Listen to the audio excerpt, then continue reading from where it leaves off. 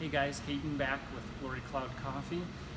Today I want to talk about a couple things, and really that's just how would you adjust your espresso shot. Say you maybe got a new coffee, or you have a coffee that isn't typically pulled on your espresso machine. How would you go about changing some of the parameters on the espresso machine and how much coffee you are putting into the portafilter to get the taste you want. And so the first thing I want to talk about is going to be temperature, right? We have the ability, we're set at 199.8 right here. We have the ability to change the temperature. A proper brew temperature is from 205 to 195. Now, with Reno being at the elevation it is, we can't go to 205 because water actually boils at 204. So our parameter is more around 203 to 195. So I guess the question would be, why would you change that, or would you just set it? The main thing to realize is that that higher temperatures are going to highlight the acidity. So if you find after tasting your coffee that there just isn't enough acidity in it, you don't like the fact that it tastes kind of dull or flat, you could try upping the temperature and keeping all of your other parameters the same, and you'll see the acidity, perceived acidity, come through until you get it to a level that you like it. Vice versa, right? Say that you're pulling a very, very acidic coffee. Maybe you have a light roast Kenya, or you have a lighter natural that you want to pull through here, and you're just getting sour notes because of the acidity. You could drop it from 203. I would recommend maybe going 2 degrees at a time, all the way to 195, to where you're highlighting the sweetness and maybe subduing the acidity on there, so that it's at a level that tastes good with espresso.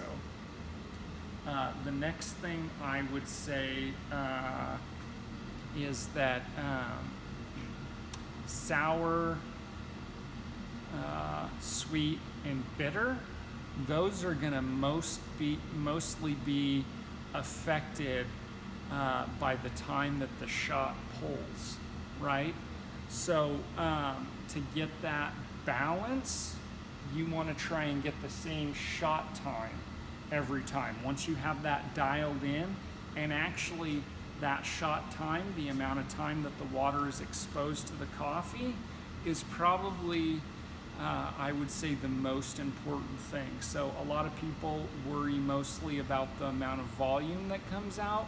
I would say that it would be better to be 4 grams over and stick to your 25-second shot than it would be to go to 28 seconds, or vice versa, go down a couple grams for the final weight and not hit that. And so usually finding the time that the coffee tastes the best is important, and one of the things to look for in that is just going to be that balance between those three things. The bitter, right? Because coffee is bitter. It has bitter chemicals in it that are created in the roasting, and then it's going to have acidity, and then it's going to have sweetness. And so you don't want any one of those things to overpower it, right? If you have way too much bitterness, then the natural sweetness of the coffee is not perceivable. And then the last thing I want to talk about is the dosing weight. In a previous video, we were trying to dose 18 grams. And so what is the idea of how much coffee do you put into a portafilter, right? Well, the first thing that you're gonna wanna take a look at is how much can your basket hold? I wanna say that this could maybe hold 20 grams. So I'm not gonna be pulling 22 gram shots on this, right? So it's a good idea to take a look at this basket and just kind of get an idea, maybe fill it up and weigh it and see what are your what's your maximum amount of coffee that can fit in here. And that is going to change with the roast degree, right? Like a darker roast coffee is going to take up more volume, but it's going to weigh less. And then the opposite with a lighter roast coffee. So the thing to think about when dosing, other than the physical limitations of the basket, is going to be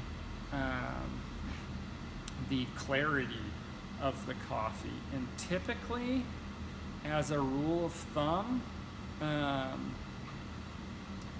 darker roasted coffees do better with less coffee in the basket. So if you've kind of noticed that your medium roast, the sweet spot is 18 grams, you might want to try, when you throw that darker roast in there, a 17 gram shot. And what I said is you're looking for clarity, and the other thing that will affect the clarity of the shot is going to be how much weight you have coming out. So the slayer is going to give us a weight of the final shot to adjust that clarity, and you want to kind of just think about flavors being close or far apart in the water, right? If there's all these flavors super jam-packed together, it's kind of hard to distinguish where the orange and the raspberry are because everything's so crowded. But if you use a lighter weight, it's kind of like you pull those apart. And also, if you put out more grams of espresso for the final product, you kind of pull that apart, and then you're able to kind of perceive that there's orange and that there's raspberry. So if you notice that they're too muddled, you know that there's different flavors there, but you can't tell what they are, you might want to either A, decrease the amount in the shot for the dose weight, or you might want to pull a shot that has more volume to it. You might want to move from a 35 gram shot to a 40 gram shot. Another thing I've noticed too with some darker roasted espresso is that if you're getting those carbony type flavors and you're getting like overwhelming bitterness, go ahead and try lowering your dose. If it tastes burnt, if it tastes like charcoal, see what happens when you go from 18 grams to 17 grams. And I think that you'll notice the last thing with that dose weight too to keep in mind, because we're talking about how much do you put in that portafilter, is the body, right? If the body tastes super thin, then you probably want to add more espresso, or you want the final shot to be a little bit heavier. And if it tastes way too, I guess you would say, viscous or like just heavy, then you want to look at maybe either lowering the dose weight that's going in, or stretching that shot from 35 grams out to 41 grams out in the same amount of time, and seeing if that doesn't help. So that's it.